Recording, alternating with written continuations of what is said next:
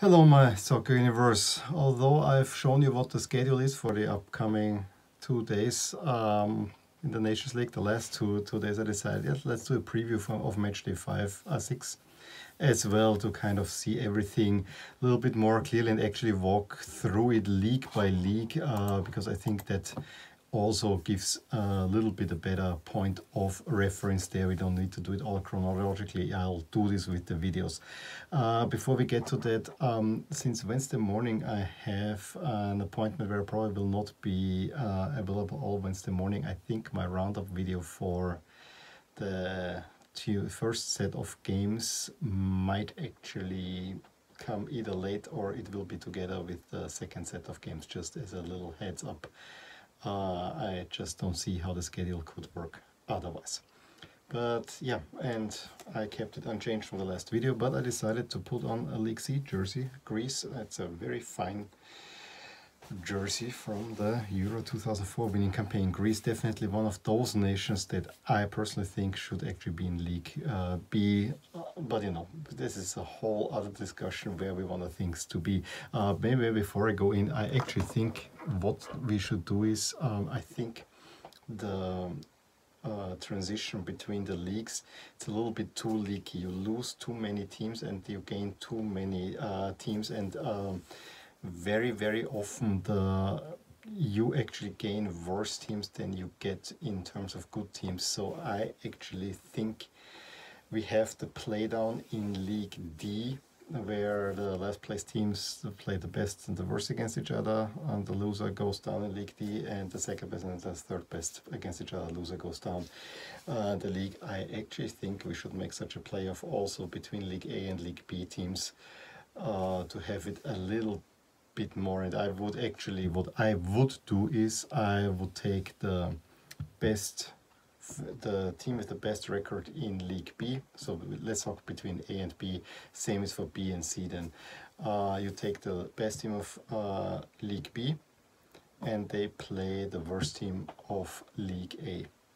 And probably, if you want to keep it leaky, give the team from League B home field advantage. But I think that should be, if you want to do it in one game, or you can do it in 2 games, or you actually do a playoff and a play down. I mean, with the Final Four, have a Final Four of the League B teams where you just have a home and away to decide which to go up in a similar fashion. And I think this would make a little bit. I saw with the 4 groups, and you have 4 teams going down. And you know, if I look at League B, I mean, Bosnia, Iceland are teams that I would say, okay, they are very well in League B.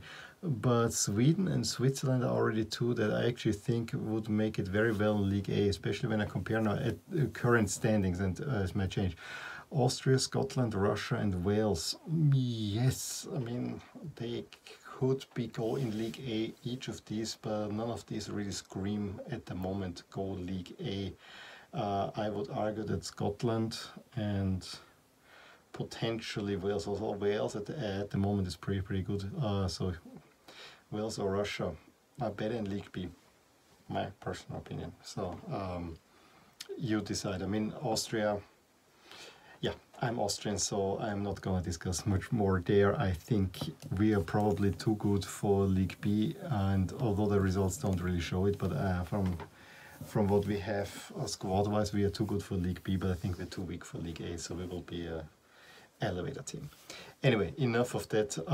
Let's look at the leagues, and we start in League A, Group A1, where we currently stand. Italy ahead of the Netherlands, ahead of Poland, with the matchups which will be played on Wednesday evening at 8:45. We have Bosnia playing at home to Italy. Bosnia has nothing to play for anymore except for pride. And then Poland plays at home to the Netherlands, so that's a lot to play for, because if anyone wants to stay in contention, they have to hope that Italy does not win, and then you have to win yourself, and in Poland's case, Italy even has to lose to go forward. Group A2, we have decided who goes down. That's Iceland. So England-Iceland is kind of a match that could be forgone and play a lot of substitutes. But we have Belgium, Denmark, playing against each other for the final spot. This game is also on Wednesday. Belgium has home field advantage. They already won in Denmark. They just have to avoid the defeat to go up. Then the next two groups are played Tuesday, the 17th. The first group, we know already that France goes up and that Portugal will not go either way, so it's all between Croatia and Sweden. And Croatia has a home game against Portugal, and France has a home game against Sweden, which basically hands a little bit the advantage. I mean, having home field, it's not really big in these times, but having home field advantage maybe a little bit better. Also, Croatia has the better goal difference, but then Portugal really destroyed Croatia, so will be a curious one, I have to say, where this will go. I think Croatia, as I said, I give a slightest of advantages, but I think Cristiano will want to get his other goals, so let's see where that goes. And then we have another final in Group A4. We actually have two head-to-heads. We have Spain against Germany. That's one that is very top of my list of games to watch, and probably even without any goal zone. Basically, Spain needs to win it, Germany needs to avoid defeat, and the winner goes into the final four. And between Ukraine and Switzerland, it's more or less who goes down. Also, not that uninteresting, also head-to-head, Switzerland needs to win. Needs to win, they have a home game against, and they need to win, and they need to, and it also comes down to the head-to-head. If they win by 2 goals or more, they are through. If they win 1-0, they're fine. If they win 2-1, then it's down to goal difference, which Ukraine would win. No, which it would move 2-1, then it goes down to goal difference in the game, so that would be fine for Switzerland. 2-1, 3-2, head-to-head. Away goal rules will go for the Ukraine, same thing for 4-3 and so on. So quite interesting stuff there. League B, we know now that Austria will play against Norway. That's again on all the League B games are on Wednesday. And Austria will play at home to a makeshift Norway squad. They just need to avoid defeat and they go up in League A, which, as I said, given their squad, they should deserve it. Given the way they play, they don't deserve it at all, especially the coach does not deserve it. And then it's between Romania and Northern Ireland. Northern Ireland having a home game, and they will need to beat Romania. And again, this will come down to head-to-head. And I don't know now how the first game ended, which is poor on my preparation. Don't know that. Then we have League B2. We have Scotland, Czech Republic, Israel, and Slovakia. There we don't have immediate head-to-head, with Israel playing a home game to Scotland, and then we have the Czechs and the Slovaks. I think it's rather open, although Scotland needs to. If Scotland wins, they're through. Draw, then it depends what the Czechs will do against the Slovaks. The Czechs have been beating the Slovaks regularly, so Scotland better get a win if they want to be promoted. League B3 is probably the most open group of them all, because 3 teams have a realistic shot of being promoted. And given the way that the games are, helps definitely. So we have Russia against Serbia, or Serbia against Russia, and we have Hungary at home to Turkey. So should Serbia and Turkey win, then Turkey gets promoted and Serbia gets down. We can go now through all the permutations. Basically, if Russia wins against Serbia, they're through. If Russia plays a draw, then Hungary is through with a win, and with Turkey they might also be through then with a win, because the head-to-head they have against Russia. So that is also clear. The only way for Serbia to go up there is if they beat Russia at home, and then Hungary needs stay up, and then Hungary needs to beat Turkey. So quite interesting there. A lot easier is happening in B4. We have Wales playing at home to Finland, needing to avoid defeat, and we have Ireland at home to Bulgaria, also needing to avoid defeat to stay up. Then League C, Montenegro, Luxembourg, Azerbaijan. Again, these are played on Tuesday, as far as I know. Yes, and we have Luxembourg at home to Azerbaijan and Montenegro at home to Cyprus.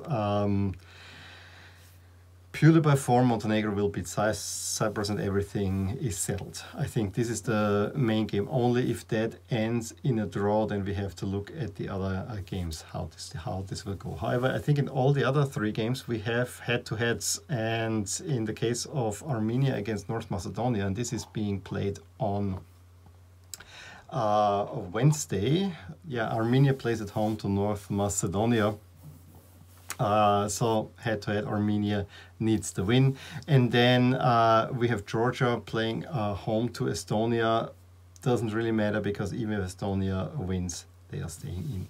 Not something you can say for Slovenia and Greece. Greece plays at home against Slovenia. They need the win to be promoted to League B. And then Kosovo and Moldova, same thing. I mean, Moldova needs to beat Kosovo if they want to stay up, but that seems to be a rather tough task. And then we have Albania playing at home to Belarus. Maybe it's last advantage. If they beat Belarus, they go up, and Lithuania, Kazakhstan. And this is very, very early on Wednesday. Kazakhstan plays at home to Lithuania. With a win, they will not get put into the play downs. And that leaves us now with League D, where we have Malta playing home to the Faroe Islands, and this is now on Tuesday. That game decides who goes up. If the Faroe Islands avoid defeat, the Faroe Islands will play in League C next time. Latvia, Andorra, not much to play for there. Andorra, Latvia, I should better say. And then Gibraltar has a home game against Liechtenstein. Will my Liechtensteiners make it? I would sure hope so, but let's see where it will go. So yeah, this is what we have on the menu for the next 2 days. I think quite some exciting stuff and quite a few games to watch. I mean, honestly, for me, it is all Spain against Germany. That's the one big one. Then I am really curious about the group with Italy, the Netherlands, and Poland, and of course Austria, Norway, and a little bit Belgium against Denmark. I think those are the games where I will put my focus on because of personal interest, and then of course want to see how the Russia, Hungary, Turkey, Serbia group will go as well. So yeah, a lot of interesting stuff. Let me know what you looking forward to. Give me a thumbs up if you enjoyed this video, subscribe to my channel if you want to see more videos like these, and I will talk to you soon. Bye.